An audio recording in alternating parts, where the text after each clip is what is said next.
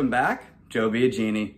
Keegan Matheson reported this morning the Jays have signed 2 players to minor league deals. Joe Biagini, who was with the Jays from 2016 to 2019. He was a part of the Aaron Sanchez trade to the Astros that got the Jays Derek Fisher, the absolute stud himself.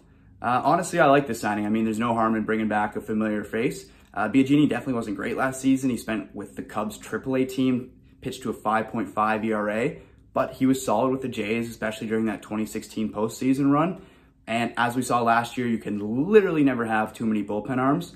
The Jays also signed Greg Bird to a minor league deal. He was a first baseman. He spent 2015 to 2019 with the Yankees, hit about 32 home runs there in 186 games. Last season, he spent with the Rockies AAA team.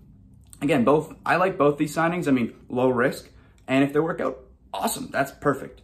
Hopefully, these are the first of many signings to come in these next few days. If they can, fingers crossed, finally get the CBA negotiations over with, and hopefully, yeah. Let us know what you think in the comments below these signings, and as always, go Jays, go.